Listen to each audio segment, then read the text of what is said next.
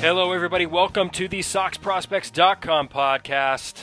We're the web's #1 source for information on the Boston Red Sox farm system from top to bottom, from Fort Myers to Pawtucket and all stops in between. Thank you for the listen. My name is Chris Hatfield. I'm the executive editor of Sox Prospects. I am joined, as always, as we are serenaded by the dulcet tones of the Ludlow Thieves, by our director of scouting, Ian Kundle. Ian, draft week is done. It's June. We've got new rankings. We got a lot to talk about. Yeah, it's an exciting time of the year, and it's actually finally, the weather's like kind of nice now. It's remarkable how much better things are when it's warm outside and not raining. You could always move. You could always move down here. Yeah. Well, we're not going to make it the Sox Prospects Weather Report podcast, but we want to thank you all for listening. We also want to give a shout out to our $5 level supporters on patreon.com/SoxProspects. That'd be Sox signatures: Kirby Miller, Kyle Costigan, Tyler Woodrow, Jeff Traynor, David Nardone, Tim Harding, Bill Stanton, Deb Kendall, Evan Kirkwood, Hurricanes 1, Chris Fox, James O'Hara, Nathan Kenyon, Andrew Wallen, Lendell Martin, Pat from New NH, Ben Burnett, David B., and our newest $5 level supporter, who put their name in as Cy. However, if you're doing the $5 level, I'm going to read your name as long as it's not inappropriate, as you put it in under the name field. So if you want me to read something else, as Pat from NH has learned by changing his name a couple times, make sure you just put it in that way. But thank you to Cy.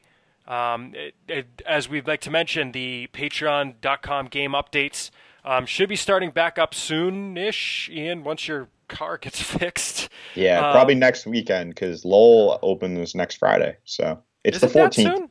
I just posted it. I just realized that the date we have on the page is wrong. It's the 14th. That makes sense. That makes a lot more sense, because they sent a lot of the players who were in extended up to Lowell. Yeah, so we're starting to get some idea on some of the guys who are there. But we're going to wait to talk about the roster until we have a better, fuller knowledge of who is on that roster. Yeah, they should start back up next weekend. They should. So we'll be back at that soon. So that'll be good. One more thing to talk about, but it's also the SoxProspects.com donation drive. Once a year, we ask you to help support what we do here at Sox Prospects. We're asking for your help to raise $7,000 to keep Sox Prospects up and running for another year.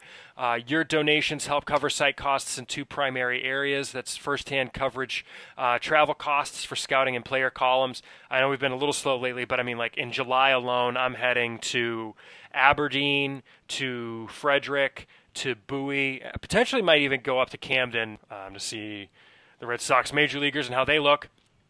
But I've got a busy month coming up. Ian's going to start catching some Lowell games, maybe some Portland. So it helps cover that. Also helps cover general IT costs, hardware, software, internet costs, hosting fees, things of that nature. We anticipate our costs this year to exceed $16,000, so we cover about half of that from online advertising. But your donations help us ensure that we can cover those costs, and you can help support us two ways. One, you could go to Patreon. Again, that's patreon.com/SoxProspects, and give an amount per episode. So the $5 level supporters whose names I read every episode are supporting at $5 per episode. If you do $2 per episode, you get access to the game updates. You could do $1 per episode. You could do some other random number. Whatever it is, we appreciate the support of our patrons. You can also go, as I learned last year, to SoxProspects.com/donate. And you do not need the .htm, as Mike informed me like midway through the donations drive last year. But SoxProspects.com/donate if you'd rather do maybe a one-time donation. Again, just as appreciated. Yeah, but anyways, we appreciate everyone who has supported us. If you've thought about supporting us, any amount helps. Whatever you feel comfortable doing, we'll appreciate your support. So again, SoxProspects.com/donate or Patreon.com/SoxProspects.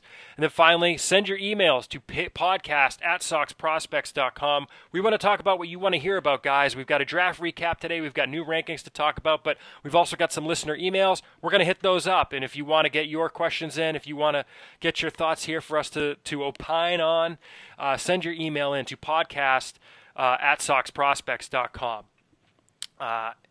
Ian San, should we get into this?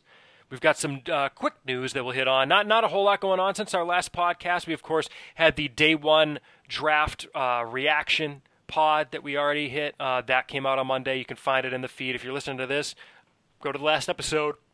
That's what that is. But really, Ian, the one I wanted to mention, really there's two transactions that are recent that stand out to me. One, I mean, I should say, because we mentioned the Jarren Duran promotion on the last episode. That's obviously a big deal.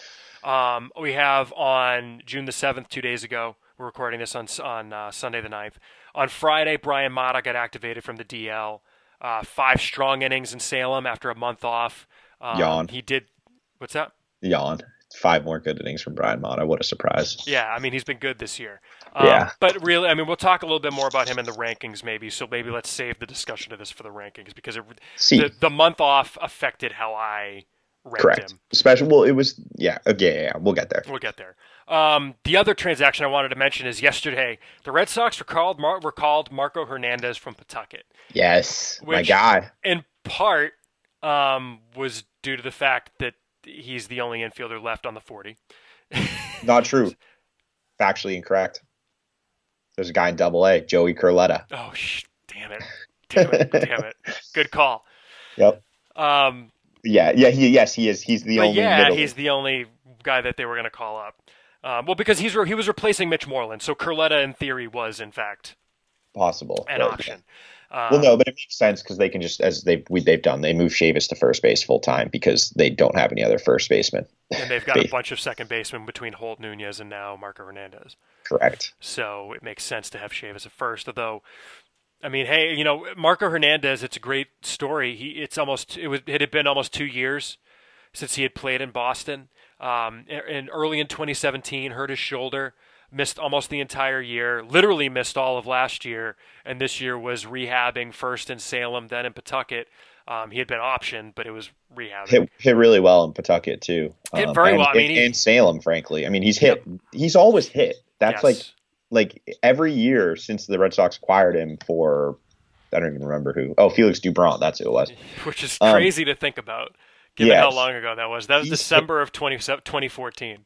Yeah, he's hit every year. He just has never been able to stay on the field consistently. I mean, the most at-bats he's ever had in a year with the Red Sox is he had won 400 or 450 at-bat season, but since 2015, it's been, 280, 50, 0. Yeah. I mean, so it's just, it's good to see him back healthy. And frankly, if you kept looking at the options they have at second base right now, just strictly bat-wise, you could make a case that he's the best with Chavis playing first base full-time. Yeah. And we're seeing, I think he's got 5 hits already 2. He's got a couple doubles already. And I think he's starting again today, which is a little interesting to me, they've recalled him and he started 2 of the 3 games already. So he might be sticking around. I mean, they're probably trying to see who stays up. They think they kind of like what we talked about in the last time. They have to see what they have. Yeah. Oh, this is interesting. Apparently, Darwinzon might be a candidate to start on Tuesday. I saw that, but they're at a point where they obviously have gotten hot. They've been very streaky, but they got to figure something out. They need to start winning games. They can't keep playing 500 ball forever. And if they think he gives them the best chance to win, then they might as well do it because they're 6 games back already, and that can't get any more. Mm-hmm. Yeah. We'll see. I'm just interested to see how they use him, and the fact that he started 2 or 3 games since they called him up, though, I just think is interesting. Yeah, a lot of injury notes. Okay, here we go. I was trying to find the lineup. Hernandez is in at second base, but that said, Nunez is playing third. They're giving Devers a day off. But they play a lefty today. Yeah, it's Blake Snell. So, but they trust them to face a lefty. It's a good sign. Yeah. And also some injury notes. Zue Lin starts a rehab assignment today in Pawtucket. Yep. Tyler Thornburg starting a rehab assignment in Pawtucket. Apparently Stephen Wright's going to start a rehab assignment in Pawtucket tomorrow. Eovaldi had a setback. Did he have a setback? I missed that one. They announced it today. Fun. And then Brian Johnson, his rehab assignment is almost up. On so Thursday, right? It's going to be interesting to see what they do with him. I suspect he'll get called up and take over in the Mike Shawaryn, Josh Smith role, one of those two. Right. But I don't know. You mean Mike Shawaryn, maybe we should mention this briefly. What the hell is the deal there? They called him up and he didn't pitch for a week. And then hasn't he pitched back-to-back days? Well, now he has. Yeah. I mean, he's throwing well out of the bullpen, So but we're kind of weird. seeing his limitations also. Like the role they're using him right now, frankly, is the role that I think he should be used in full time. Like he's pitched back-to-back days, 2 innings, 7 strikeouts, 1 hit. Yeah. Like, I'm sorry, 4 innings, 7 strikeouts, 1 hit. I mean, to me, Ian, the way they've used him shows they don't think he's a starter. No, he's not a starter. Well, but that's what I'm saying. We've been saying that for years, right? And we would get But I think it would be put back on us that like, oh well, but but his stats. This is why you don't just go on stats. No, but I think it does show that I don't think they view him as a starter, as you said, because they've called him up and they're throwing like Ryan Weber started a game instead of him. Josh Smith is in the rotation now. Like they know what they're seeing. They know what they're doing. And yeah, he can't turn a lineup over. He doesn't have a third pitch. But pitchers with his type can be successful. See the Tampa Bay Rays, who have turned like Jalen Beeks, Ryan Yarbrough, and Yanni Chirinos into like borderline all-stars. Right. Well, at least Yarbrough looked like that against the Red Sox yesterday. I mean, Yanni Chirinos he wasn't having a good year. Yeah. Chirinos is legitimately like a borderline all-star, though. But yeah, like the point is they're valuable pieces, and like I think Shawaryn could be that, but in the role he's being used in now, that's the thing. Yeah. So that's interesting.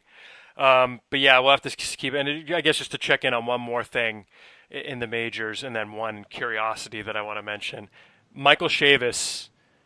We're back in slump mode. While I bring the numbers up, I mean it's. I don't want to sound like I'm doubting him because I'm not. I want, when we say these things, we're pointing them out. But, Chavis at this point, I mean, I guess he doubled yesterday, which was good. Drove in 2 runs, had 2 hits the day before that.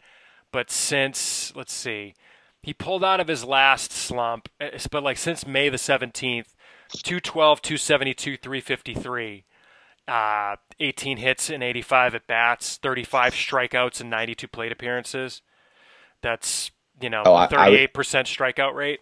Yeah, I was going to bump it. If you go from like May 23rd, which is when he last hit his home run, the day after that. Is that his last home? Yeah, okay. His last home run was May 22nd. Okay. So if you go from the next day, he's 200, 262, 250. With 28 strikeouts and 60 at bats, 65 plate appearances. That's a 43% strikeout. Yeah, rate. Like I mean, he's overmatched right now. And this is the thing. I mean, I think I mentioned it. I don't remember. I think it was on the podcast, but it's also something like Red Sox stats, and I've kind of gone back and forth on Twitter. Is Chavis cannot hit high fastballs at all. No, and the story's getting out. And teams are starting to figure that out, and they're just pumping velocity up in the zone to him.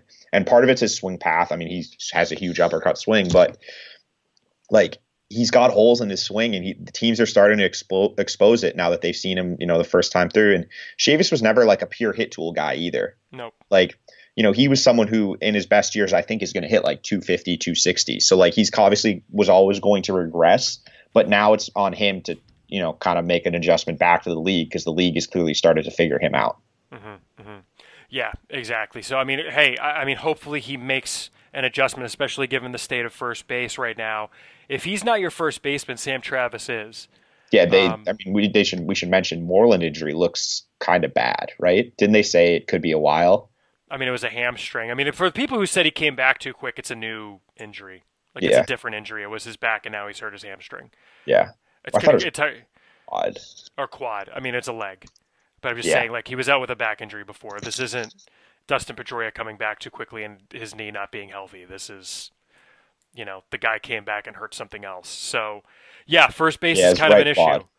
First base is kind of an issue right now because for this Pierce team. is also out. So, and he's going to be a while, they said. So really, yes. I mean, it's Chavis and, I mean, as we said, Joey Curletta is on the 40-man. I mean, is it at the point where I guess Sam Travis. Well, I was going to say something else. What? Do you do it? I mean, at some point, do you just consider calling up Josh Ockimey to play only against right-handed pitchers? That's an interesting thought. Just right. Like, if he faces a lefty, you're doing a disservice to him. But, like, at some point, I mean, granted, he has slowed down. He's slowed down considerably. Strong side of a platoon. But, I mean, he's slowed down considerably even against righties, actually. Like, he's in a big slump right now. I mean, yeah, he's down to 209 for the year. And he hit 190 in May and 172 in June thus far. But, I mean, he has power against righties. Like, I don't know. It's just something I'm not there yet, but it's something Sam that Travis's numbers are just so pedestrian this that's year. what I mean. Like, I don't know if you can afford to like run a lineup out there with Sandy Leon, Sam Travis, the way Jackie Bradley's hitting right I now. guess in May, Travis hit 278, 364, 433. It's not So, terrible. I mean, in the majors, he's 1 for 8. But I'm looking at his splits in the Pawtucket. Like, he's destroying lefties this year because he always does. And against righties, he's hitting 220. This is Travis, yeah. Yeah. Travis, yeah. For the year against lefties, 317, 349, 433. But righties get him. Right, yeah. With righties, he gets got. I want to see Josh Ockimey's game. He's really slowed down late. Yeah. All right. So lately, let's pick an arbitrary endpoint, Ian. It's my favorite. Although thing to do. he's got home runs this month. It's just. Yeah. No. He's just the average isn't there. Oh man. Yeah. So like. Yeah. Yeah. If you go like May 22nd. 161, 310, 321. I mean, the pop's still there, and the OBP's still there. It's just he's not getting hits. I mean, he walked 13 times in 18 games. He also struck out 21 times in 71 at bats. Yeah, I mean, he's just leaning into 3 true outcomes this year. Right. Which I mean, there is a place for that type of player in the league, but it's just I don't know what they're going to do because if they just they're thin. I mean, and that's kind of what happens when you trade all your prospects and you kind of go with like a stars and scrubs approach. Not stars and scrubs. That's it's not even stars and scrubs. It's that they basically brought the band back from last year, save for Kimbrel, to save money. So okay, the bullpen is what it is, but it's like bullpen hasn't been a problem though. Really? Well, I mean, it hasn't. I mean, they've been mixing and matching in that middle area where if they'd had someone at the top to push everyone down, it would have been great. But you know, you look at it and it's like you had a lot of guys like Mookie Betts hasn't hit as well as he did last year. Rafi Devers is having the season of his life and he's going to be an all-star. Benintendi hasn't hit as well as last year. Well, right, but then Bogaerts is having probably his best season as a pro. Yeah. But that's the trade-off, but it's just you don't have any depth. That's the thing. Yeah, there's no depth. Like, I mean, you look at the 40-man, like Weber's on it. I mean, if they add Ockimey, they probably DFA Curletta. Yeah. Would be my guess. I mean, yeah, they could do him. Because they're at 40. I mean, I guess you could DFA Oscar Hernandez. No, you need a third catcher, though. Yeah, but they have Centeno. They have. True. I mean, I mean, Weber, Josh A. Smith. I think it would be one of the pitchers, frankly. Yeah, probably. I mean, they're starting to run out of the obvious guys. It's just at some point, you know, you have to at least that's to empty your mind if he starts hitting again because. You know, if Chavis doesn't turn it around, and you don't want to be playing Sam Travis every day at first base. No. So just something that popped into my head when we were looking at the first base picture. No, that's an interesting thought. I like where your head's at. I don't know if they pull the trigger. But anyway, that's news. The other news is kind of a curiosity that I wanted to mention. Dylan Hardy. Dylan Hardy is a guy who the Red Sox drafted last year in the 13th round. He actually got full slot of 125K for an after 10th round pick. Outfielder out of South Alabama. He was a junior. Top 500 for Baseball America's draft prospects. You know, as a junior at South Alabama, hit 331, 409, 444. I kind of like him. He's sort of athletic. He's a good org outfielder. Last year in Lowell, didn't hit that great, 167. This week was called up to Pawtucket from Portland, and he's actually played, Ian. So that means Dylan Hardy has played for all 4 single-season affiliates this year, which is kind of crazy. This hasn't happened as far back as I can remember, particularly talking about, you know, a guy who's not rehabbing. Sometimes you'll get a guy who's rehabbing. Like I remember, I think like John Lester, when he was rehabbing from, well, I guess not rehabbing, but building back up after fighting, what was it, with leukemia that he had, working his way back up, I think stopped at every level, perhaps. But like, I've never seen this. It's just kind of a curiosity. I mean, true talent-wise, he should be probably in Greenville. But, yeah, Dylan Hardy has now played a game in Salem, Greenville, Pawtucket, and Portland for the season. So I just thought it's kind of interesting. You know, it's a guy, it's an org outfielder thing. Usually they don't do this to guys with 4 levels. Usually it's like 2, maybe 3. But Pawtucket, obviously, at this point, I mean, the Pawtucket roster is kind of a mess. They've got they had 22 guys active on the roster going into today, but now they've got all kinds of rehabbing guys coming in, and they had guys coming up from, Portland. You've got Dylan Hardy up there. So they're mixing and matching, and they'll make it work. But, yeah, I just thought that was kind of interesting and wanted to mention it. So good on you. Good for you, Dylan Hardy. Your name will live on forever. Let's move on into the draft recap. If folks want to hear our specific thoughts on the top 2 picks in this year's draft, that'd be infielder Cameron Cannon out of Arizona and infielder Matthew Lugo out of Carlos Beltran Academy in Puerto Rico. Download the Draft Day 1 recap podcast that we did on Monday night / incredibly early Tuesday morning. But today we just wanted to hit a little bit more on our thoughts on the full draft. And Ian, very interesting what they did. For those who don't know off the top of their head, check out our draft history page. That's soxprospects.com/DH is the easy way to get there if you don't want to do it from the front page of the site, or dh.htm, I should say. So do it from the front page of the site. But Cannon and Lugo on day 1. On day 2, the Red Sox picked at 107, and the last pick of the 3rd round, and every 30 picks thereafter. Went entirely college on day 2, Ian. That'd be rounds 3 through 10. I guess including a JUCO pitcher, but entirely college on day 2, which is, they did the same thing last year, right? Yeah, it's not surprising. Yeah, it's not surprising, and really it's a trend across baseball where high school players are being drafted less and less often because they're seen as such a risk. Well, it's also, I think it's, if you're a high school player, to the money. Yeah, you get taken in the top 3 or 4 rounds, and then for the rounds like 5 to 10, because you have to be signable, and as you said, it's risky. You take the college guys, and then you come back afterwards and take the high school guys again after rounds 11 to 40, where, if they don't sign, doesn't cost you anything bonus wise, and it's less risk, as you said. Yeah. So entirely college on day 2. Highlighted by the 3rd rounder, Ryan Zaferjahn, right-hander out of Kansas. Hard-throwing right-hander, Ian, go figure. But yeah, he sits in 93 to 96 mile per hour range, has hit 98 in shorter stints. Flashes inconsistently on the slider and changeup. He is apparently already signed to a below slot deal. Slot for that pick was $543 and a half. He signed for $500K, so the Red Sox saved $43,500 on that pick there.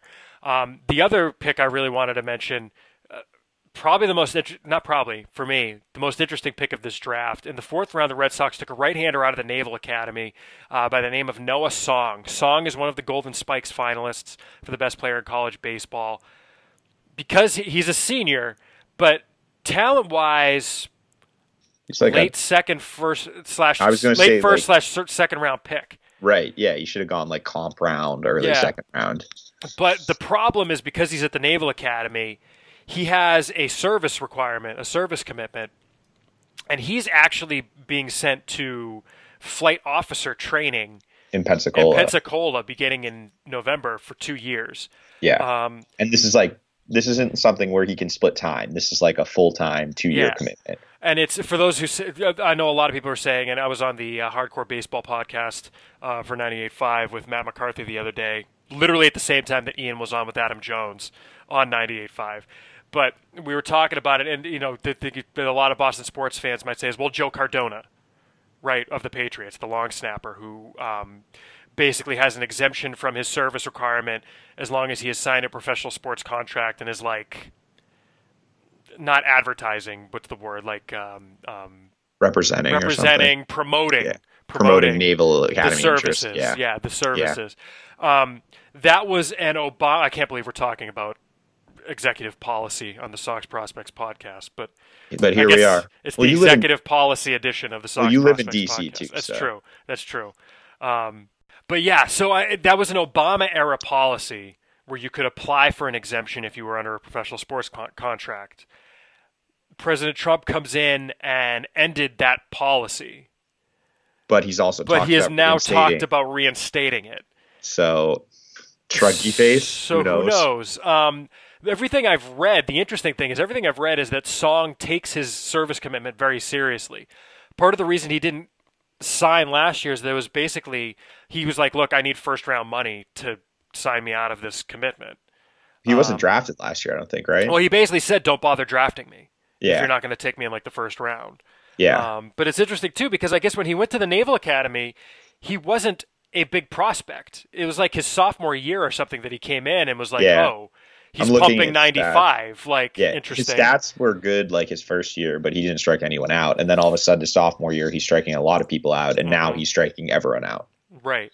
So he's built up over time. He did not enter the Naval Academy as like a professional baseball prospect.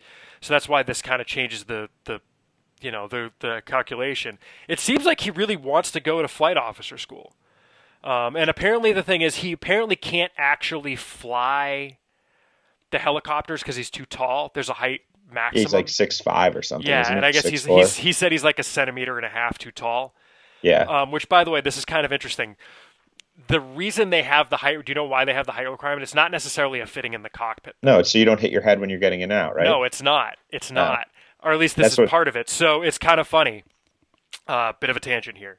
A couple of years ago, my wife was interning at the Coast Guard JAG in Boston, which, for those who don't know, it's like right next to, James Houck? Houck Lobster. Houck Lobster. Best lobster rolls in Boston. No question. No question at all. I go there all the time. Yeah. Whenever I went to see my wife, at the time I was still eating meat, I'm like, lobster roll, hit me. Yeah.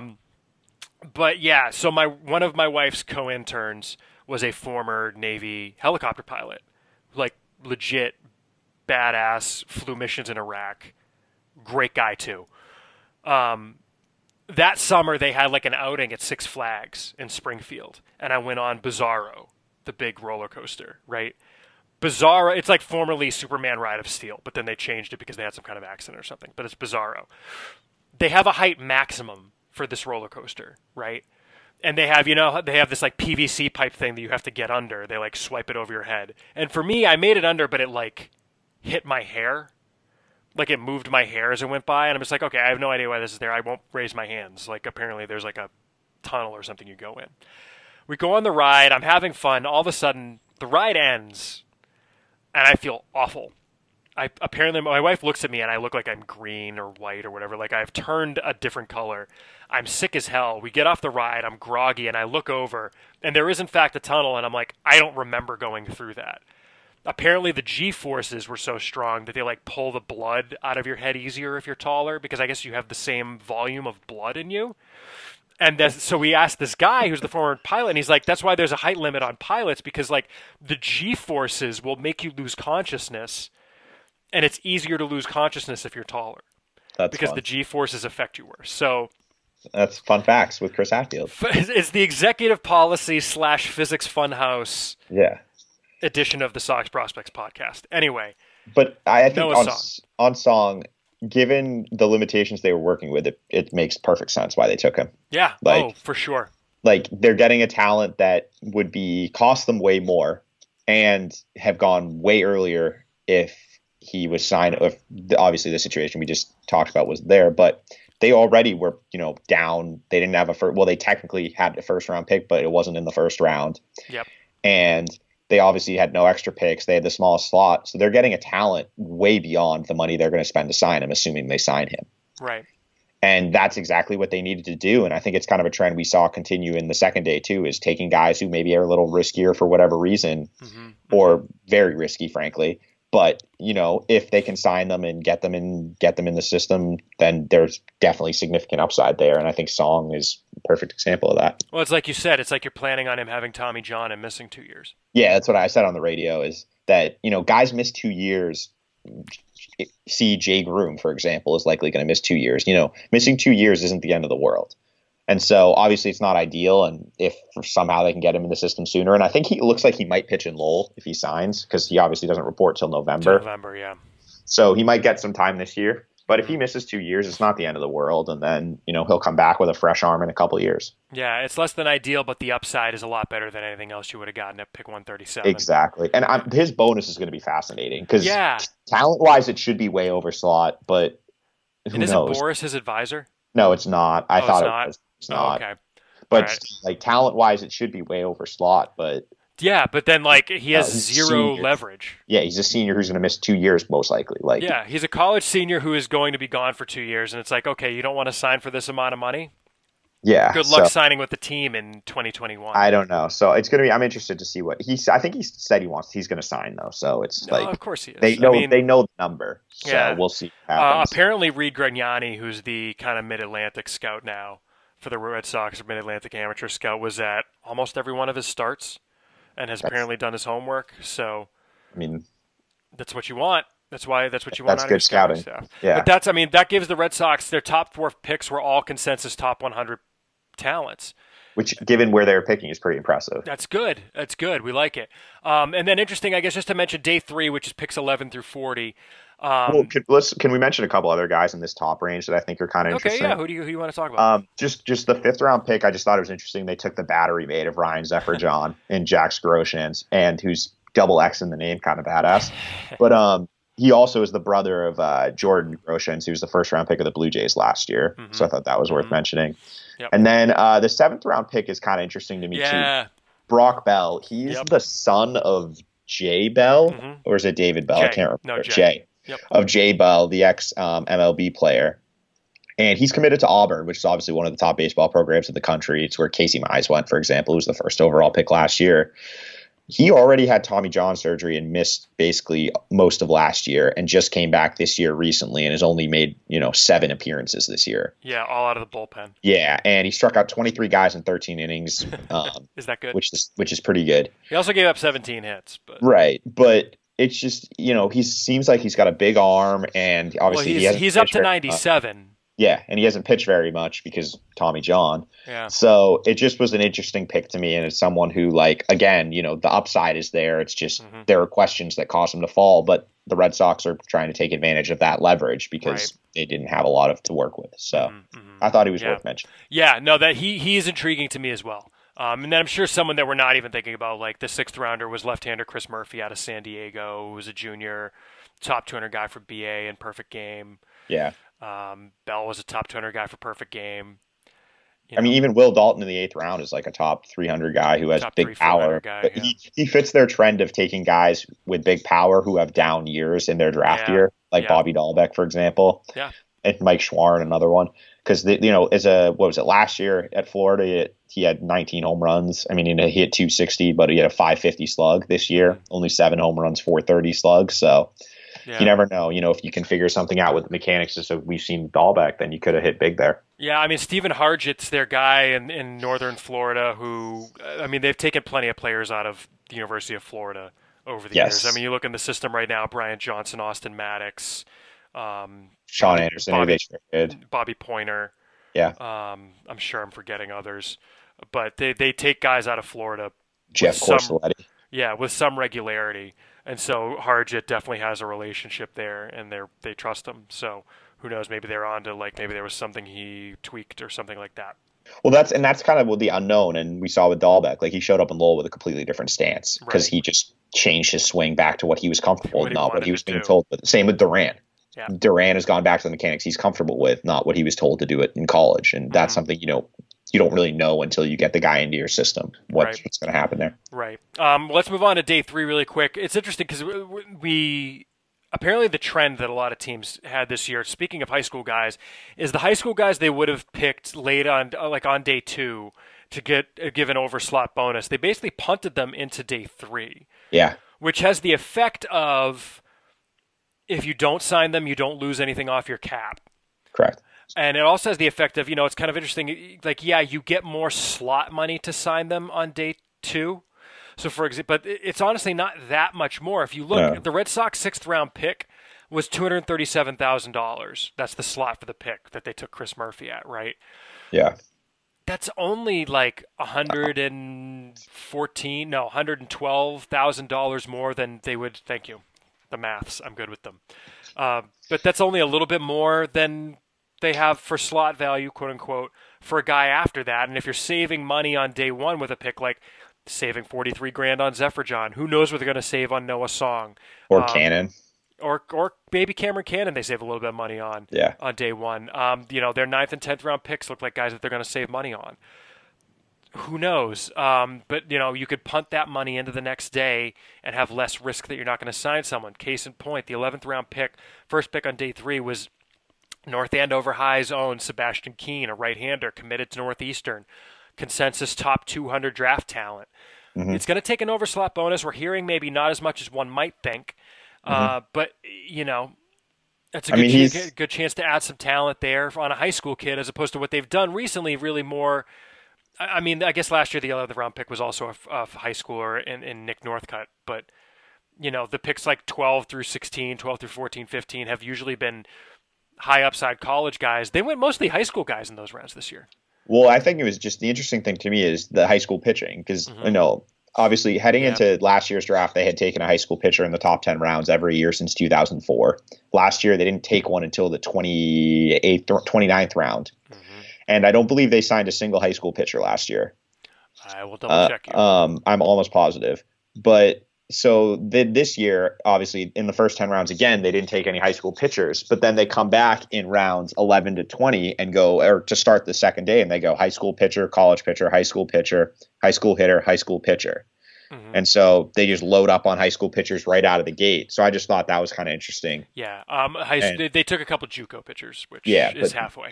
Yeah. So, and then I think with Keane, I mean, you're obviously looking at, he's kind of a Northeast guy, ultra projectable. Mm-hmm. There's some present feel there, but long way to go developmentally. But if he's someone, if you can get in the system, get in the strength and conditioning program, there's definitely upside there. Another long time Red Sox scout and Ray Fagnot in the Northeast. Yep. So also with him being that local, I'm sure a lot of the guys got out to see him too.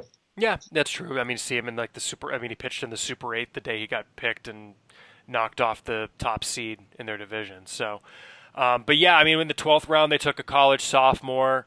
The next 1, 2, 3 picks were all high schoolers, 2 pitchers and a first baseman, in Jordan Beck. And a lot of these guys, I mean, Jordan Beck, the 14th rounder, was ranked 400th by Perfect Game. Aaron Roberts in round 15, high schooler out of Nevada, with a California commit, is another top 500 guy. A lot of top 500 guys kind of strewn about those rounds. Which makes me wonder if they're signable. Yeah, I mean, they might know these guys. I mean, they've probably got an idea. I mean, maybe even if it's like, apparently, so the 16th rounder was a outfielder named Oraj Anu out of Wallace Community College in Alabama. If he sounds familiar, that's because they drafted him in 2017 as well as a homeschooled high schooler in North Carolina. Now he's committed to Kentucky. Now he's committed to Kentucky. Program. But, I mean, he said he's a 50-50 to sign, I guess. Yeah. So I guess it just depends how much money they have to throw at him. So I think they're kind of loading up on like, okay, if this guy doesn't sign, we've got this guy. If this guy doesn't sign, we've got this guy. They're giving themselves options with the money to try and find upside, given that they pick so late up at the top.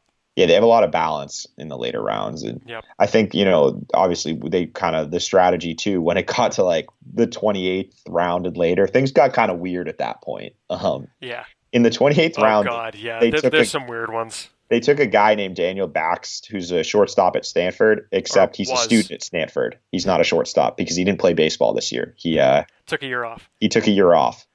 And so, I mean, I guess I was reading an article that said he was pretty highly thought of coming into the year. He's a two-way player, both pitched and hit. And there was some talk that if he played well, he could potentially move up into like the top 5 rounds. But he took the year off because of, I think they said like fatigue. Just burned out on. He just was burned out from playing baseball. So, like, who knows with him? But again, it's like if he's, if the talent is in there, if they can get him in the system, get him committed, you never know. Why not? And then when we get into the 30s, that's where it got really weird. Hey, someone's got to replace Jeff Driscoll, Ian. Yeah, so they took 3 college football players in the 30s, and I'm like I'm talking about 2 of them didn't even play baseball in college. Well, in the 31st round, they took Felipe Franks out of Florida. Hate him. Huh? Sorry. Michigan played Florida. Yeah. Okay. But he's Florida's starting quarterback, which is why I made the Jeff Driscoll joke because they drafted Jeff Driscoll while he was Florida's starting quarterback. But he was a highly regarded recruit coming out of high school. Yeah. Just this like Driscoll. Franks was too, though. For baseball, he was like highly regarded pitcher, but he played football. So who knows what they're going to do with him? And then, well, he says he has no interest in signing, but I guess what they're going to do is say, hey, we'll give you $10K. We'll give you $10K. Come to spring training.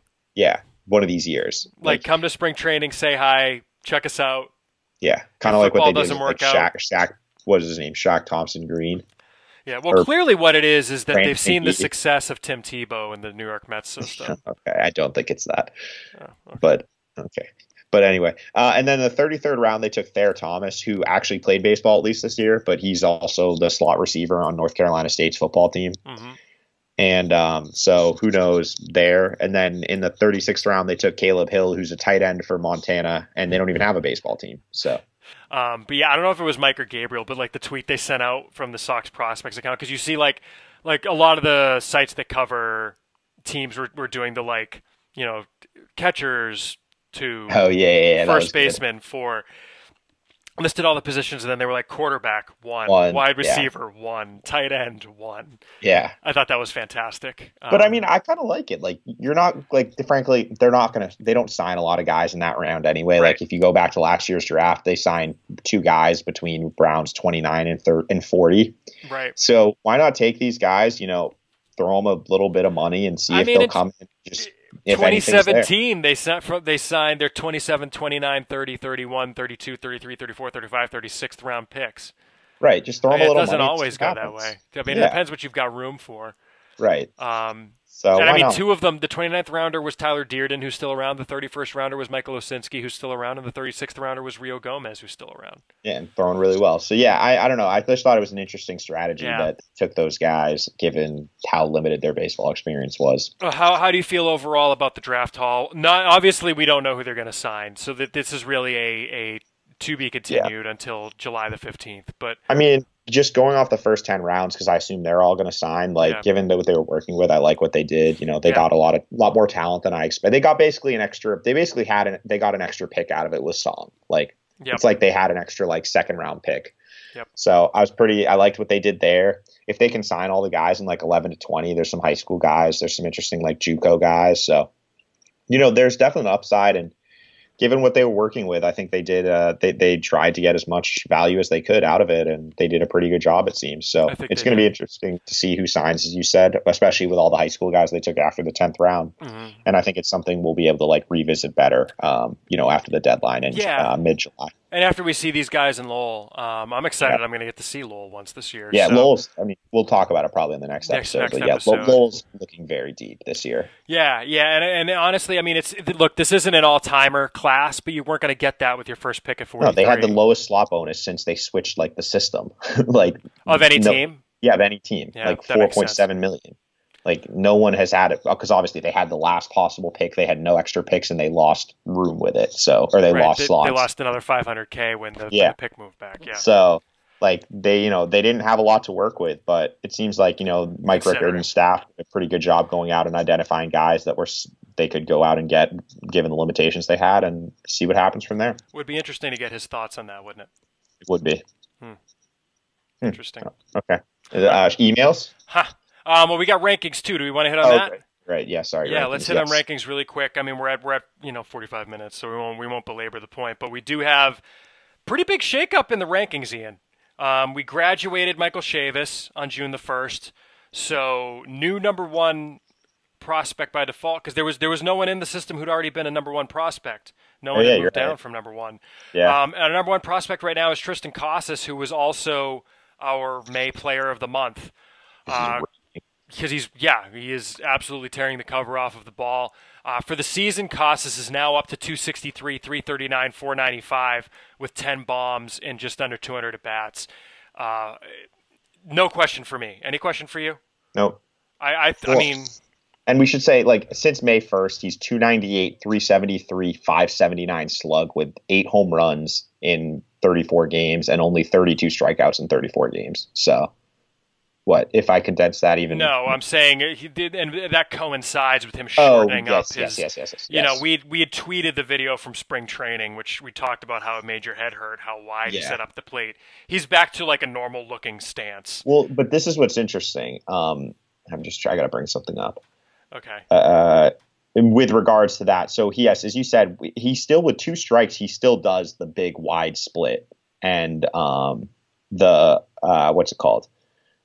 He still has that 2 strike. He crouches down and does all that to shorten up, but it's just his first 2 pitches, he's now just more vertical and kind of just, starting narrower and hitting bombs. Yeah. So, but I guess with 2 strikes, he's still hitting really well. So it's one of those things that it seems to work for them. But in terms of like power and everything, he gets way more if he's doing the vertical straight up stance. Yeah. So he's getting to his power. He's a South Atlantic League All-Star. That's the other thing we should mention. There's a couple. Well, who the other two? The other two Thad were Ward and Thaddeus Ward, and it was a hitter. Who was it? Oh, the Granberg. Devlin Granberg, right? Yeah. Thank you. So 3 South Atlantic League All-Stars for the Greenville Drive. Oh, I was going to see if you wanted to guess who from the other teams would get it, but whatever. No one but cares. I think just on Casas, like he's come around. He's actually exceeding my expectations based on his first pro season. Mm-hmm. And the I've talked to scouts who've seen him, and they're all like, "Yeah, he's legit." So that's good. Yeah, he's by far the number 1 prospect for me right now. I think that behind him, there's a tier of 3 guys. Ranked 2 to 4, who this was really kind of our biggest debate between me and Mike, was who to rank number 2 between Bobby Dalbec and Jarren Duran. We went with Dalbec number 2, and I liked your reasoning behind that. And he's actually starting to show it out. He's hitting more bombs, Ian. I'll pull the numbers up. I think he's leading the Eastern League in home runs now. It's just since the weather we talk about it a lot on here, and some people might think we are like overstating it. The weather in Portland in April sucks. It's freezing. It's wet. It's just miserable, and it's hard to swing. It's hard to hit with a wooden bat in that time. It's also hard to command pitches if you're a pitcher, and so that's why like Portland stats in April, I just write off for the most part. Since May 1, 280, 392, 616 with 11 home runs in 35 games, and he's only striking out at a 39 divided by 148 is 26% clip, just which I can live with. If he's under 30%, he's fine. And that was kind of my thing with Dalbec is like I just write off his April stats, and he's starting to hit in Portland. The Eastern League is, except for a few parks, see Reading, is kind of a hard hitting environment. It's not the easiest hitting environment. It's not Carolina League, but it's fine. It's like neutral-ish. What is he going to do when he gets up to Pawtucket with that ball? I know. Like he is the type of guy who will just every fly ball he hits is just going to be a home run. Not really, but you know what I mean. Like, so that was the big thing for me is like he's close to AAA. He's starting to hit. Like the strikeouts are way down. He's a potential above average to plus defender at third base. That's a very valuable player in this day and age. I mean, we're seeing like 3 true outcome guys can play. So, I mean, one thing that came to mind for me, Ian, is like if CJ Cron was an above average defender at third base. Yeah. I mean, there's like if that's not even like a top percentile outcome. No, but like if he's a guy who can hit, 260 with 30 home runs and play above average defense at third base, that's like a borderline all-star. So, I for me, that was what kind of separated Dalbec is I just still believe in the bat. Right. Yeah, I think that sounds about right. I mean, we're really high on Jarren Duran too. It was a debate. I mean, I think even like you were the one advocating for Dalbec, but it's not like you were saying it was like a landslide. No, we were the people who saw Jarren Duran first, and we've been on him since we saw him in Lowell. Like we love Jarren Duran. He was I think he was in our top 20. Like he still leads the minor leagues in batting average, though he's starting to kind of since his promotion to Portland, he's been fine. Yeah, he's getting on base. He's not, but it's like 18 at bats, like whatever. Right. But I mean, so in 5 games, it's 1 for 3, a 2 for 5, and then he's 0 for his last 10. Yeah, but he's got 4 walks in those 3 games. Right. So it's going to take time to adjust, whatever. But I'm not concerned about him. It's just it's good to see him up in Double-A. It had to happen, and he's kind of one where let's get the wheels rolling and see how he is in a month or so, and then we'll reevaluate from there. Yeah, and I mean, for me, it's if Jarren Duran were to go to Portland and do what he was doing in Salem for a month, like, and by that I mean like hitting close to 400, then like, you know what? At that point, I would probably personally start advocating a lot harder for Duran over Dalbec just because of the hit tool. But that said, I want to see what it looks like in Portland. We've talked about that. Exactly. Because Portland's the first time you're going to see those junk balling or guys who can spin a breaking ball and locate, but throw in like the low 90s, like that have been around forever. And that's kind of the guys when you're a little kind of aggressive like he is at the plate. Those are the guys that are going to look to take advantage of you. Yep. We moved Darwinzon Hernandez down to 4 from 2, just because I think to me it's more Dalbec and Duran passing him And Casas passing him, I guess, too. Well, Although Casas was Casas already ahead of him? No, Casas was 3. I don't know. I'll look it up. But I don't know. It's just a lot of. I'm getting a lot of relieverish notes on him from scouts, and for what it's worth, I mean, in this year he's struggled to throw strikes. I mean, he struck out 59 guys in 40 innings, but he has 32 walks in 40 innings. Yeah, Darwinzon was number 2, so we moved those 3 guys up past him. And so I'm getting a lot of relieverish vibes, and that's kind of what I've always thought. And it's hard to, guys potentially have like everyday potential at the plate versus a reliever. I'm going to take that over them, but he still has a chance to start, which is why he's in the top. He's still in that top, that tier. Mm-hmm. Yeah, but he's slipping out of that tier for me. And to me, it's, a clear top 4, but it's also a clear top 3 for me of the guys who I like in the system. After Darwinzon, Ian, for me, it just got very kind of throw your hands up, shruggy face. We had let me just go with the rankings. The rankings after Darwinzon were Jay Groome at 5, CJ Chatham at 6, Tanner Houck at 7, Antoni Flores at 8, Bryan Mata at 9, Durbin Feltman at 10, rounding out the top 10.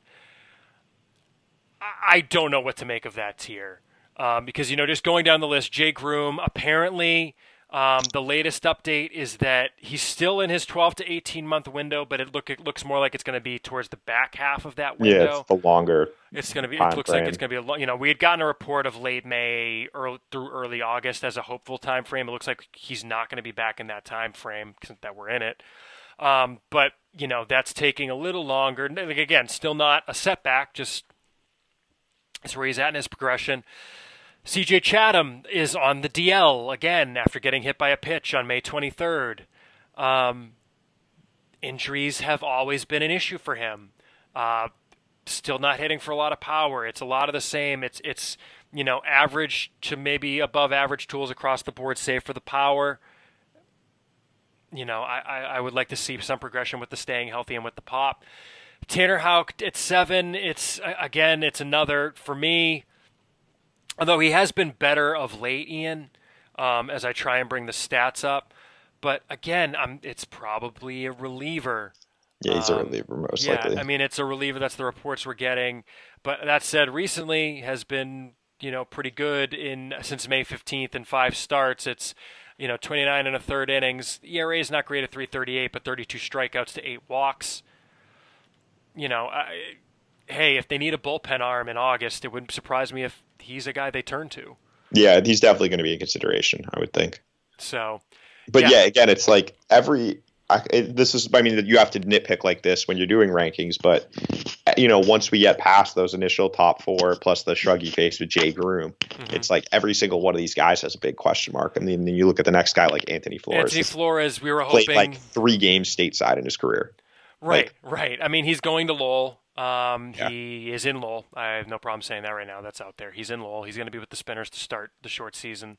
I want to see what he does there. We were kind of hoping he might break with Greenville.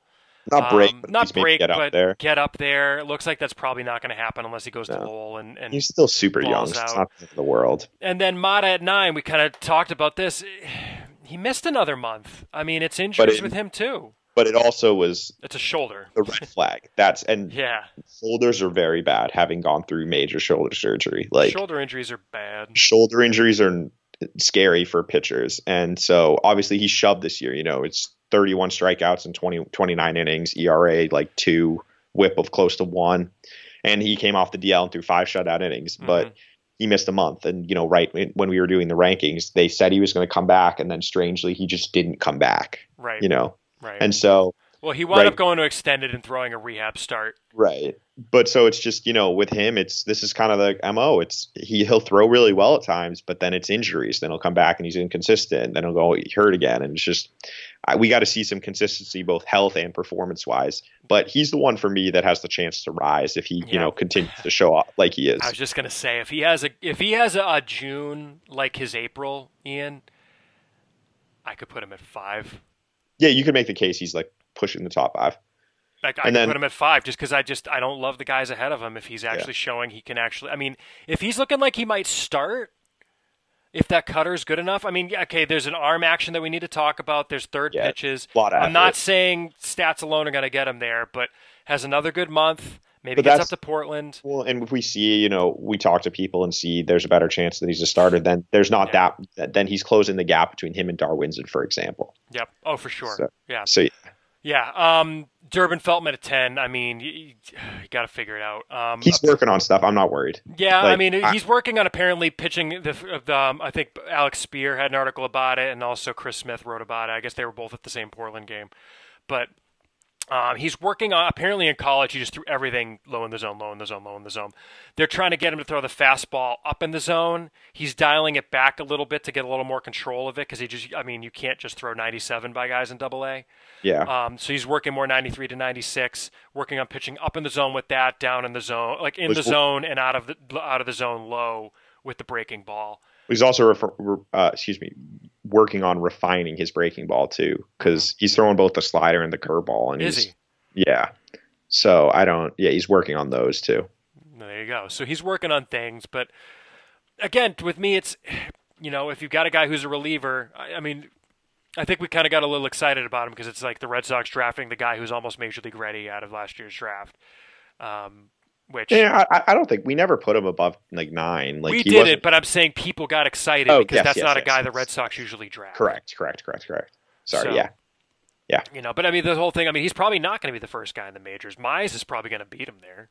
Oh, Mize would be a top 60, 50 pitcher in the game if you were in the majors right now. Mize would be in the majors probably right now if he was not on the Tigers because they're terrible. Yes, that's true. They have no reason to call him up. I guess I'll just list the 11 to 20 guys, Ian. You can tell me if there's anyone you want to talk about. But Brandon Howlett at 11, holding steady. Nick Decker at 12, same. Mike Shawaryn, who we just talked about, is at 13. Alex Scherf at 14. Danny Diaz at 15. Gilberto Jimenez at 16. Nick Northcutt at 17. Josh Ockimey at 18. Travis Lakins at 19. Brian Bayo at 20. We know that at least Jimenez and Northcutt will be in Lowell. Haven't confirmed that with Danny Diaz yet, but I don't know. Any interesting things there for you, Ian? Not really. I mean, most of those guys haven't played yet, so not a lot really to mention there. Yeah, there really isn't. I mean, Scherf has been okay. No, actually, he's been kind of regressing a little bit. No, he's been bad recently. So for me, it's funny. Like this time of year is the time of year that we all like hate the system. Because it's just, we need more guys to talk about. We need an influx of talent. You've had guys graduating. You haven't really been replacing them. Yeah. Getting the new draftees in there will help. And I think we definitely were lowballing where the new guys are going to go on Monday night. I think. Maybe, yeah. I don't know. We'll have to look at it. We'll see when they sign and talk about it. But, and then I guess just to mention the big risers after the top 10, Thaddeus Ward is up to 22. He was last month at 29 or 30, I guess 29 if you take out Chavis. But he's up another, 8 spots, I guess. Big month for him. He's the May pitcher of the month for the website, for Sox prospects at the website. He also could rise more. He could. Because the reports on him are very good. Yep, definitely. And I think let me just bring up his game stretch right now is ridiculous. I think it's his last, let me find it. Kind of surprised he hasn't gone up to Salem yet. I think. He's going to pitch in the All-Star game. I think he's going to start the All-Star game and then come up. But his last 5 starts, it's 32 innings, 36 strikeouts, 4 walks, allowed 17 hits, and 0 earned runs. Is that good? No earned runs so a 0.00 ERA in his last 32 innings. Thanks for clarifying the decimal points. This is the other thing. The opponents are hitting 155, 212, 173 against him. So, yeah. All right. That's pretty good. He should probably be in Salem. Yes, he should. He needs to get the Salem. So he'll probably pitch the All-Star game and go up. I said on Twitter that if he, at the very latest, he will be promoted as soon as the All-Star game ends. Yeah, the All-Star game, he's just going to take his stuff with him. Yeah. Also moving up, Ryan Fitzgerald moved up to 28. Last month he was 37. And we should mention that Fitzgerald, Castellanos, and a few other hitters have new scouting reports, so make sure to check those out yes. on the player pages. By me. Yes. So, And we're gonna do pitchers soon as well. Yeah, and I have a few, and there's some more guys coming too. So we got the updates. Those are starting to come in. We're starting to get the season updates coming in because now it's not a small sample, Sammy. We've actually seen and talked to enough people to have the biggest jump. Kyle Hart entered in May, was ranked 55th in the rankings after his start to the year. He is now all the way up to 35. So nice little jump for him. I mean, he's like an Ord guy, maybe like an emergency up and down guy, but he's got proximity, and there's some value in that. So proximity. I mean, he's throwing very well. The scouting that we've heard is a little better. They've tweaked. I think it was the cutter usage with him. Yeah. So Kyle Hart, a big jump for him. Another big jump in the rankings that I want to mention is Manuel De Jesus, who was 58 last month. He is now up 43. to 43. So big jump for him, having a pretty good year in Salem. Mm-hmm. I saw him, and it was, it was an Orgy profile, but it was better than what we had seen out of him in the past. So, performance and scouting wise moved him up. Well, I think with the rankings too, like a lot of these guys are going to get pushed out once the new draftees come. Plus, once we see who's in Lowell, you get to see them live. We see what they've been working on, et cetera, et cetera. So yeah, like there's some guys who in Lowell, like Osvaldo De La Rosa, and some guys lower down that if they come out in Lowell and show some stuff, that they'll move up pretty quickly. Yep. So yeah, and so I think we should maybe mention another riser was Eduard Bazardo, who we also got an email question about. Did you want to? Well, let's just go right to the email then. That question was... Good transition, Ian. Thank you. Well, I mean, it isn't. Let's see. That's not it. That's it. Okay, yeah, so we got an email from Doug, and Doug says, how good is Eduard Bazardo? They seem to be moving him slowly through the system, and he has had great numbers at each level. Have you guys seen him in person? Thank you for everything you guys do. Thanks for the email, Doug. Ian's seen him in person in Lowell. And just I saw him last year in the Instructs too. And Instructs too. But, just for Bazardo, he's been used as kind of a piggyback starter in Salem this year. He's 23 years old, September 95 birthday.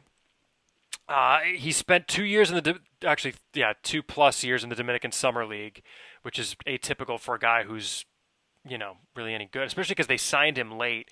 He signed his first pro contract on July 2 of 2014. Was he like 18? He was not, 18 when he signed and played in the DSL. Didn't play in the DSL that year, so he didn't make his pro debut until age 19. Yeah. So it's not really that he's been moved slowly. It's just that he signed very late. He's 3 years later than everyone else. Yeah, and then so 2017, he started in the DSL, shoved, in 18 innings, 24 strikeouts, 9 hits. He clearly didn't belong there. Went up to the Gulf Coast League, and then last year he split his time between Lowell and Greenville. So this year he got pushed up to Salem at age 23. In Salem, he has been very good, Ian. Eduard Bazardo. Yeah, Bazardo this year please load, 16 games, 37 innings pitched. He has a 1.95 ERA, 47 strikeouts to 9 walks in 37 innings.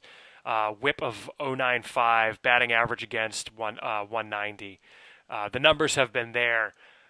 But that said, has been moved into a bullpen role already on a team where they had room. Yeah, he's a reliever. Right. I was just prefacing, great stats. The fact that he last year was in a starter's role after starting the year in the bullpen. This year they put him back in the bullpen role. Yeah. So what have you seen out of him? Last year he started the entire year. Did he? Yeah, he had 14 appearances. 14 all starts. Yeah. Oh, the year before was when he was pitching out of the bullpen. Yeah. But he's a 2-pitch guy. That's the biggest reason why I think he's a reliever. I like his curveball a lot. I thought it was a potential plus, above average to plus pitch when I've seen it. And he's got this really funky delivery that is really difficult to hit. But it's just, there's no projection. He's 6 foot, 160 pounds, and he looks very skinny. There's just, the delivery's rough. Velocity, I haven't heard. Last time I saw him, he was up to 95.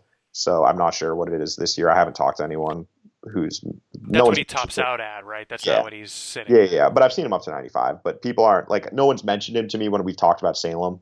So that doesn't yeah, necessarily. Yeah, I didn't see him the 3 games I saw either, which was kind of so. I mean, I like the fact the curveball is good. The Thanks. fastball has some potential, but I think it's a 2-pitch guy. He's a reliever. The numbers are very good, but he's 23. Like he's someone that maybe you can project like maybe a middle reliever. There's definitely like major league potential. It's just I don't think there's a lot of upside. Right. But that's Eduard Bazardo. He did move up this month. Last month he was ranked 45th. He is now all the way up to 36, including Chavis dropping out ahead of him. So a little bit of a rise for him. Let's continue with the emails, I guess, Ian. Yes. Our next email is one that actually slipped through the cracks. Sorry about this, Joe. But Joe sent us an email on May the 10th that I somehow missed. And he said, in your recent podcast, you and Ian were not confident that Michael Chavis can maintain his stellar level of play. I seem to remember that you also expected Travis Shaw to fall to earth not too long into the first season he was called up. Could you compare and contrast these two players as your rationales for doubting them, Shaw then and Chavis now? Fair question. Thanks for the question, Joe. Mm-hmm. Travis Shaw, a guy who we were a bit skeptical of. A couple things, I guess, by way of background, Ian, and then I'll let you get into the substance of maybe the question. But Travis Shaw this season, I should have him in my history. It's bad. Travis Shaw. It's very bad. Yeah, but this year, I mean, let's see. Yeah, so he came up with the Red Sox in 2015 in 65 games, hit pretty well, 273, 27, 487. But really, didn't seem like he was. I mean, I remember who was it they called up that he was just kind of like, without prompting, saying, "Yeah, I guess they're not going to play me" or something. It was something strange like that. Wasn't that Shaw? No, Shaw said that. Oh, gotcha. I don't know. I don't remember. Devers, maybe? I don't know. Anyway, 2016 with the Red Sox and 145 games. I forgot he played this many games for the Red Sox that year. He basically played a full year. Hit 242, 306, 421. His OPS plus was below 100, so he was a below average hitter.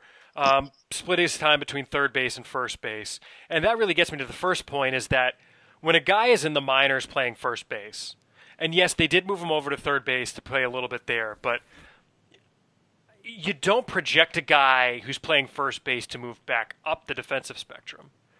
So the fact that he's been able to play third base in the major leagues is something that we did not see coming. Well, second base also. Well, and second base too, apparently. I mean, yeah. Crap. I just, so second, the Brewers put him at second last year. He's played some second this year too.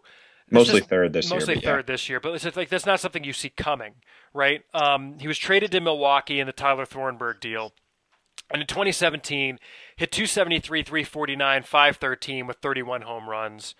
Last year, he hit what I think is a more true talent Travis Shaw year, which was 241, 345, 480, again with 32 bombs. But this year, he's been not good. He's been terrible at the plate. In 44 games, he's hitting 170, 282, 286, 4 home runs in 44 games. Not that we thought this was what was going to happen with him either, but really kind of crashing back down to earth. And I don't bring that up in an "I told you so" sort of way, but it's just like I still was skeptical on him being a true talent, 240 with 30 bombs guy.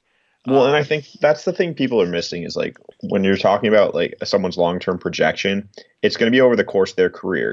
Guys going to have outlier seasons where they had like incredible or career years, as they get called. Like, and Shaw had his career year. I personally think back in 2017, 17 and 18 combined, he was like an 8-win guy. Like that's going to happen, and that's not necessarily what his like ultimate career outcome is going to be. And obviously, I think he's better than he's showing right now. But, there's still the red flags. Like, he couldn't hit lefties. He still can't hit lefties. And the defense is not great at anywhere but first base. And it's like, kind of like bringing it back to Chavis or wrapping it back. Like, they're going to have they're both very streaky hitters. They both have power. They both can move around, like provide some defensive versatility. And I think, Chavis I wouldn't be surprised if Chavis has a year where he hits like 270 with, 25 to 30 home runs. But if you're telling me the bulk of his career, I think he's more likely to end up in the like 240, 250 range. Yeah. I mean, he just missed about 3 weeks where he just came back from an injury, but he's hitting 7th in that lineup right now. Yeah. He's not a thumper. No. And that's what, frankly, and that's why like, with like Chavis is the same thing. Like there's a reason Chavis wasn't seen as like a top 50 prospect in all of baseball, or, one of the top guys, and why even in the Red Sox system, obviously he was the number one guy in the system, but I believe in some lists this offseason, he actually wasn't the number one system. I think like Baseball America didn't have him number one, and a few other. Who, Chavis? Chavis, yeah. No, we talked about this because remember, like there was not a consensus number one. So it was like Dalbec, Darwinzon. But that's what I mean. It's like he's got the red flags. He's got the swing and miss. He's got the defensive questions like that kind of shotted too. Mm-hmm. So, and then like profile wise, as I said, I think Chavis could have a couple years where he hits 260, 270 with 30 home runs. But I think he also is going to have some years where he hits 230, 240 with 20 home runs. So right. That's kind of just the nature of the type of player he is. He's not a true pure hitter. Right. And neither is Shaw, frankly. And he what? I said neither is Shaw, so that's kind of like there are some similarities there for sure. Yep. So, but I mean, it's a fair question. I mean, it's not. We're not saying that we're absolutely right on all these. I mean, we were certainly low on Shaw, I think. Of course. I don't think we're saying that we were right about him. I'm saying that he certainly outperformed our projection. But that said, I think he's not as far ahead of the projection as he has shown. Yeah. The past couple of years. Our final email comes from Ethan. And Ethan has two questions, Ian. The first says, thank you for providing the best / most in-depth coverage of the Sox system. A couple questions. One, under the Dombrowski reign, there seems to be a trend developing where the Red Sox will draft pitchers as starters who profile more as relievers in the majors. Have you noticed this trend? So let's stop there, I guess, and answer the question, Ian. I think part of that is just that unless you're picking in the top half of the first round, you're not going to have a lot of guys without some kind of question mark on whether they're going to stick as a starter. Yeah, if you're a surefire starting pitcher, you're going to go like in the first round. Mm-hmm. And if you're not, you're a high school guy who knows with high school pitchers, they go all over the place, and some of them will go to college, like the guy from Vanderbilt yesterday who looks like a starter. But it's just, we're seeing it with the Red Sox and other teams. Finding starting pitching prospects is very hard. That's kind of what it comes down to. And a lot of those guys, you're going to get more value out of them in a bullpen role than you would, as a up and down starter, because not many guys have a surefire, major league starter projection. Right. And that's why you're seeing teams, like we keep saying, the reason the opener exists is because there aren't, 150 major league starting pitchers right now. You know what I mean? There are like a number 1, number 2, number 3, number 4, number 5 guy isn't like starters 1 through 30, starters 31 through 60, starters 61 through 90, etc. It's, and obviously they're not going to be evenly distributed across the league, but like that's not what it means. Like it means what you can expect out of the player performance-wise, and there just aren't 150 of those guys, which is why you have teams using the opener so that they can use the guy who's going to throw 5 innings only facing the top of the order twice as opposed to 3 times. Yeah, and that's the theory. The Rays are the best example of that. Like you look at the Rays, they have Charlie Morton, who's probably a number 2 starter. Yep. Like in terms of baseball stats, like then you have they have openers, and they bring in Jalen Beeks, Ryan Yarbrough, Yanni Chirinos. I guess Yanni Chirinos is a full-time starter now, but Snell. And then Snell's an ace. Yep. So they have an ace, they have a number 2, and then the rest of the guys in their rotation, it's like openers, or it's openers and then all those other guys. And Jalen Beeks is a great example. I didn't think he was a starter. I thought he could be a very good guy in the role they have him in, which is like a swingman, 4 or 5 inning guy. And he's this year, I'm going to bring up his numbers right now. This year, he's 2.76 ERA in 49 innings, giving up 46 hits, 45 strikeouts. Like it's a very usable player. What's the whip for Beeks? 1.27, which is fine. That's fine. It's the kind of situation where if he was used as a full-time starter, there's no way his numbers would be anywhere close to that good. But in the role, as you said, where they're limiting his exposure to the top of the order, and he's only turning the lineup over once or twice, maybe. Mm-hmm. Like it allows them to play to their strengths, and that's because they're just, as you said, there aren't enough starting pitchers. Right. So it's interesting, but yeah, I don't think it's really a trend. I think I think it's more the recognition that like. And it's interesting, too, though, because it's like when Thad Ward got drafted last year, because I went back and looked at our draft coverage from last year, we were just kind of like, they punted on starting pitching because the first true starting pitcher they drafted was Brian Brown. I think the other part of it is just that, like, they know what they need out of guys to make them starters. That's why Tanner Houck had his delivery and pitch mix completely tweaked with. Yeah. Because they knew that's what he needed to stick as a starter. Yeah. Didn't completely take, so now hopefully he works out as maybe. Yeah. I think the best projection for him is maybe like a late inning relief pitcher. Yeah. Well, and I think too we're seeing like teams are realizing though that you don't necessarily need 5 starting pitchers in order to be successful, because the goal is not to find starting pitchers. The goal is to identify major league players who can add value to your team in the best way possible. And teams are starting to realize that that's not necessarily might not be as a starter. You know, the best value or way to get value out of the draft for certain pitchers might be in that swingman role, in the bullpen, whatever. So it's just about extracting as much value as possible out of the players. And there's just different ways to do that. Right. In hindsight, I'm wondering if the Red Sox should have been using an opener for this 5th spot in the rotation rather than... I would have been very pro that, but... use Ryan Weber to face, the back end of the lineup. Or use like Colton Brewer to face the top of the lineup and then bring in like Hector Velasquez for 4 innings, instead of just starting Velasquez, things like that. But we'll never know. Well, anyways, the second question that Ethan asked is, what do you think the chances are that Jay Groome can eventually become an impact arm for the Red Sox at the major league level? You guys have spoken at length about his potential, but with the constant injuries and halt to his development, do you think there's a realistic chance he can reach it? Thanks for all you guys do, Ethan. Thanks for the email, Ethan. Ian, let me know if you agree with this, but I just think, we have talked a little bit about this where it's just, that's a huge question mark, and that is why he's ranked 5th right now in the system for us. And that's why I would have no problem pushing him down further if there were guys I liked better. Right. Who knows with him? Like the talent is there, but even when he signed, like it's a high maintenance body. Yeah. Like he's a. I want to see what he looks like when he comes back. It was already a really soft body when he signed. Like you never know what's going to happen with that. There aren't many 17 or 18-year-olds who sign at 6'6", 230. Right. So as the emailer said, Ethan said he's had injury issues his entire career. So at this point, it's just, we're throwing darts. It's hard to say. We don't know where he is in his rehab. I haven't seen him on a mound since last year, maybe spring training last year. Yeah. So it's like, who knows? It's say he misses this entire season, right? And maybe he pitches and instructs. But that means in 2016, he'll have thrown like 60 career innings. Or yeah, no more. Yeah, in 2017, 2017 he threw 55 innings. 2016 as a pro he threw another 6, but in high school he threw like 39 or whatever.